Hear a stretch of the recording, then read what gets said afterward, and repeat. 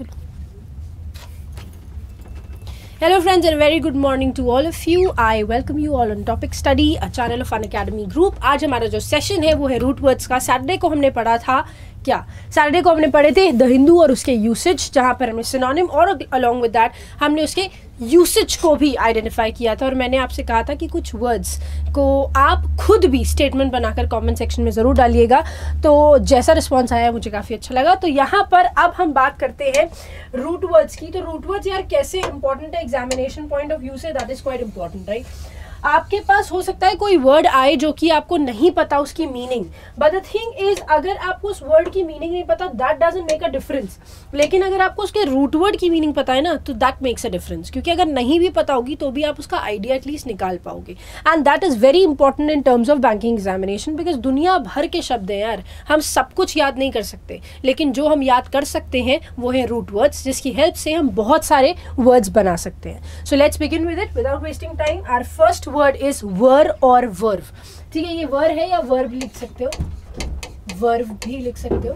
सो ये जो वर्ड है ये हमेशा ट्रूथ की बात करता है, ट्रूथ की बात करता है। ठीक है, सो इफ आई से ट्रूथ की बात करता है या वर्ड ट्रूथ की बात करता है या फेथ की बात करता है। So first word is verdict. Verdict obviously true saying, जो चीज जजमेंट लेकर आई है ज्यूरी के अकॉर्डिंग, जो चीज ट्रूथ है उसे ही हम वर्डिक्ट बोलते हैं, है ना। Next word is verify. Verify का मतलब होता है सही साबित करना या एग्जामिन करना, वेदर इट्स ट्रू और नॉट, ये एग्जामिन करना कि ये सही है या नहीं है।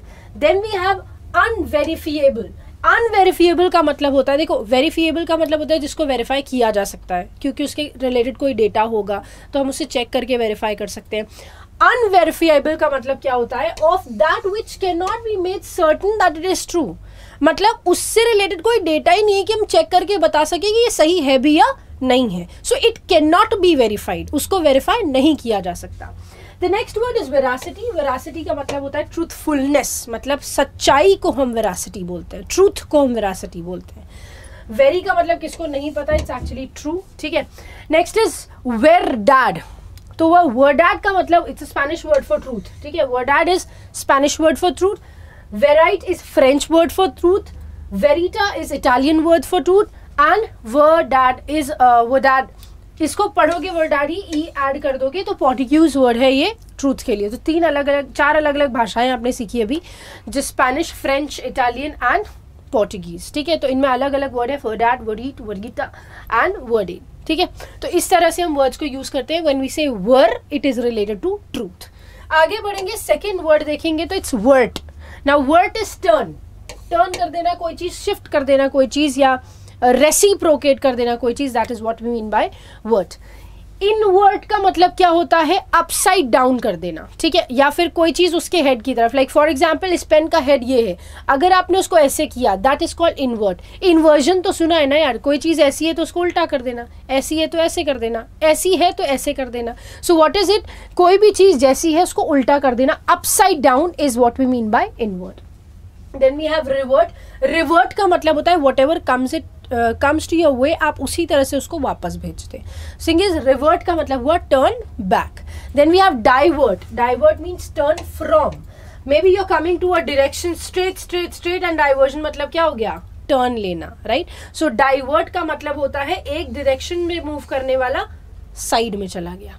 Then we have avert. Avert मतलब होता है टर्न अवे, मतलब क्या हुआ, अपने रास्ते से दूसरी तरफ जाना, या अपने रास्ते से जो रास्ता आपका है, अभी यहाँ पे तो आपके पास कोई ऑप्शन ही नहीं था ना, it was blocked, so you have to move, आपको मूव करना ही पड़ेगा।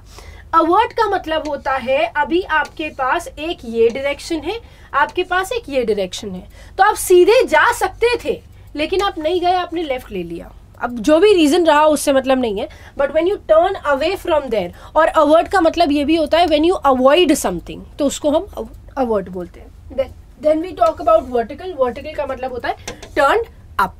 ठीक है, देन वर्टिगो इज टर्निंग डिजी। तो मतलब वर्टिगो का मतलब होता है ना जब वो जो बड़े बड़े वाले झूले होते हैं, जाइंट व्हील जिसको आप बोलते हो, या फिर बहुत सारे वाटर पार्क्स में, अम्यूजमेंट पार्क्स में we have different kind of swings, उसमें बैठ जाओ एक बार, है ना, और जब बाहर निकलते हैं तो जो तुम्हारा सर हिलता रहता है दैट इज कॉल्ड वर्टिगो। ठीक है, टर्निंग डिजीली।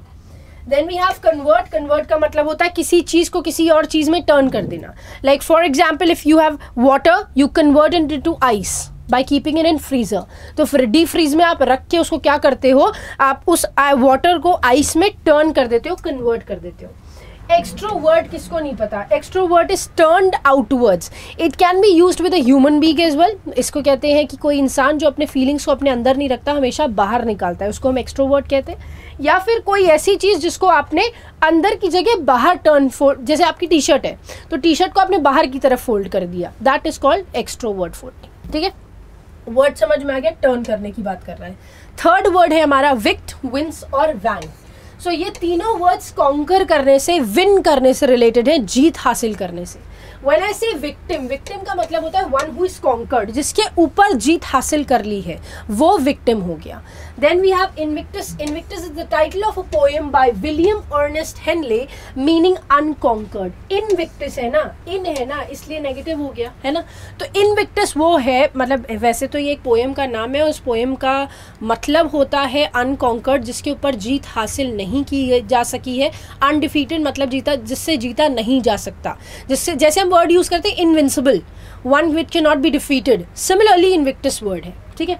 कन्विंस का मतलब क्या होता है? जब आप किसी के ऊपर बातों से जीत हासिल कर लेते हो, अगर आप किसी को कन्विंस कर लेते हो. अब फॉर एग्जांपल किसी का ऑफिस शिफ्ट होना है ना, तो आधे लोग मान रहे हैं, आधे लोग नहीं मान रहे. अब मेरी बात सुन के अगर किसी ने मान लिया तो मैंने उनको कन्विंस कर लिया. सो win over as convince another in an argument, किसी को कन्विंस करना. Then we have विंसिबल. विंसिबल का मतलब होता है कैन बी डिफीटेड. जब इनविंसिबल का मतलब है कि आप डिफीट नहीं कर सकते, तो विंसिबल का मतलब हुआ जिसको डिफीट कर सकते हैं. Next word is विंसिबिलिटी, the quality of being able to be defeated. एक ऐसी क्वालिटी जिसमें आप डिफीट कर सकते हो. ठीक है. Invincible is can not be defeated, जिसको आप डिफीट नहीं कर सकते. And last word is vanquish. Vanquish is to conquer या ओवरकम करना. मतलब हम बोलते हैं ना वैंक्विश ओवर योर फियर्स, मतलब कि अपने डर के ऊपर क्या करो, जीत हासिल करो, अपने डर को कॉन्कर करने की कोशिश करो, अपने डर से ओवरकम, आगे बढ़ने की कोशिश करो, क्योंकि डर के आगे जीत है ना. और पी लो माउंटेन ड्यू. आगे बढ़ते.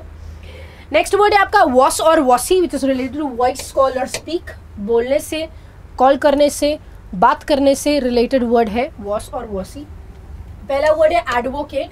एडवोकेट में वॉस आया है, which says to speak in favour of, किसी के फेवर में बोलना. जैसे तुम बोलते हो ना नॉर्मली कि उसके ज़्यादा वकील मत बनो, वकील मत बनो, that means don't speak in favour of him. उससे रिलेटेड या उसके बिहाफ पे मत बोलो यहाँ पे. Then we have इक्विवोकेट. वोकेट मतलब समझ गए, बोलना, स्पीक करना.